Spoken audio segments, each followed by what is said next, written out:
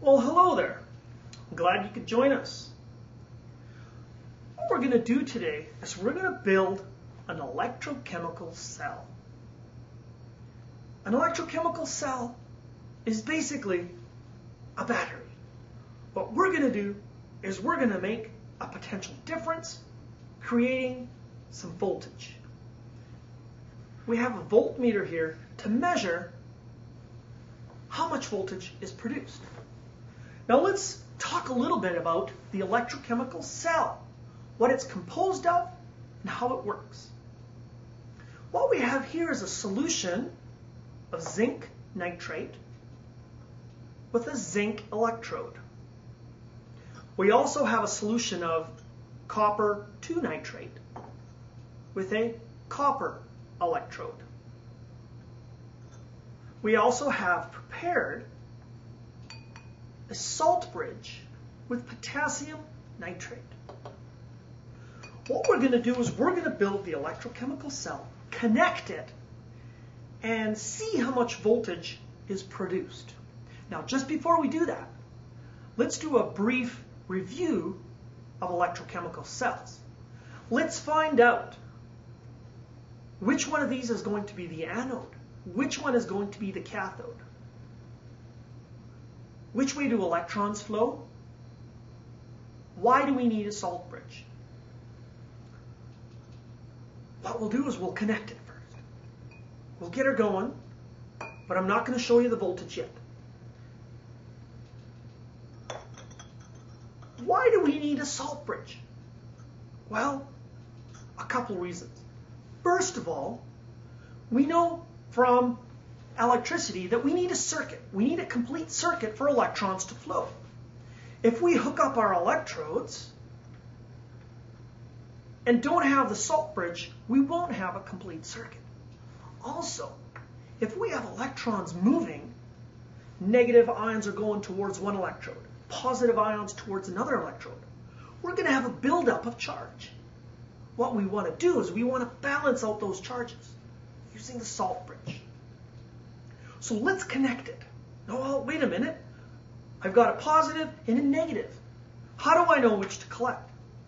Well, if you have your table of standard reduction potentials of half cells, you can open up it now and let's take a look at it.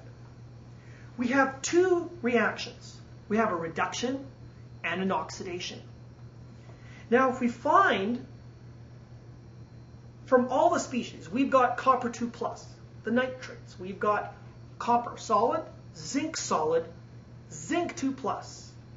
Now, using our tables, we find that the copper 2 plus is reduced to copper solid.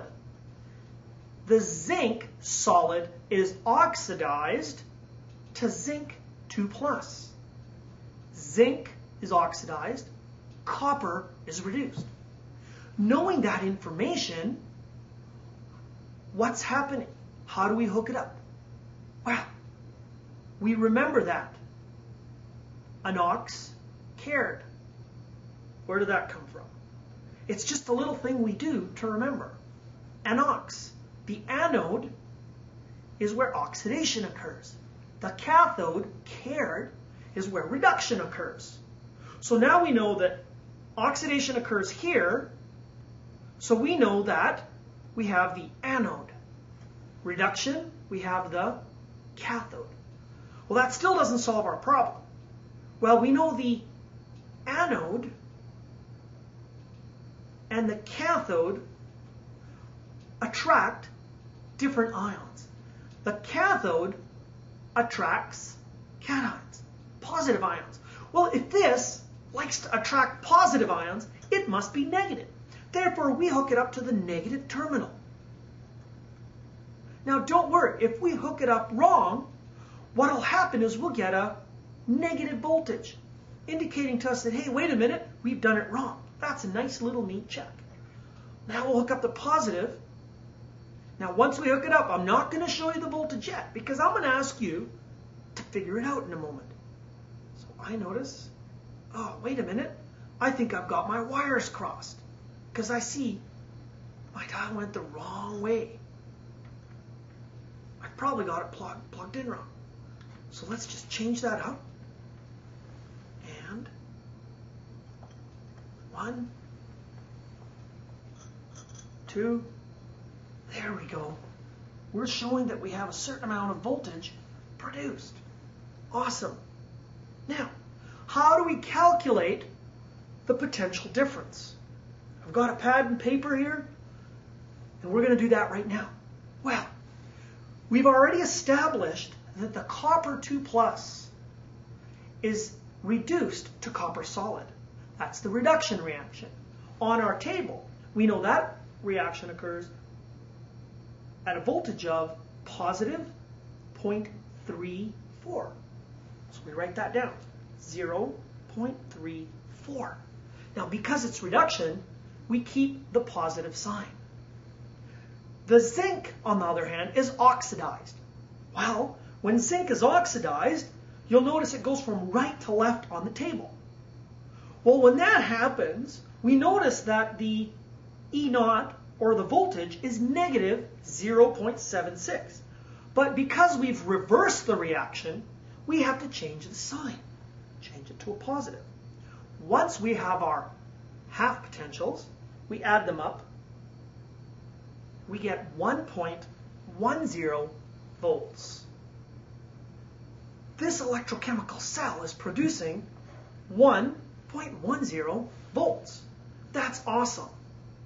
What I'll do now is I'll do a little close-up of the voltmeter so we can see if we were correct. Now you'll notice that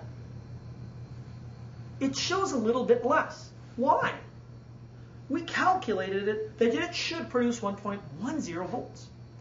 Let's remember, we do have resistance in our wires, resistance in the solution. So it's not going to be perfect.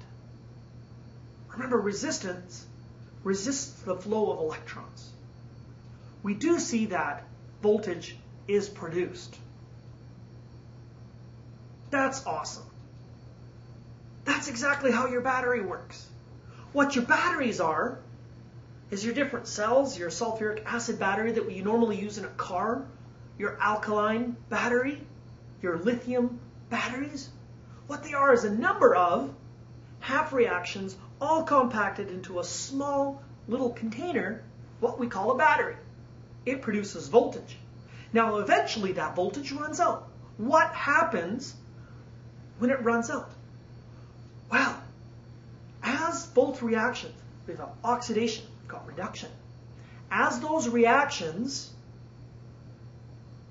get closer to each other or reach an equilibrium, we notice the potential difference, or the voltage, also gets closer together. When they meet, guess what? The potential difference, or the voltage, remember the potential difference is the difference in voltage of the half cells. Well, once they reach an equilibrium, the voltage becomes 0. There is no difference. And you know what? That's when you need a new battery. So that's just a little summary and demo of an electrochemical cell. I hope you enjoyed it.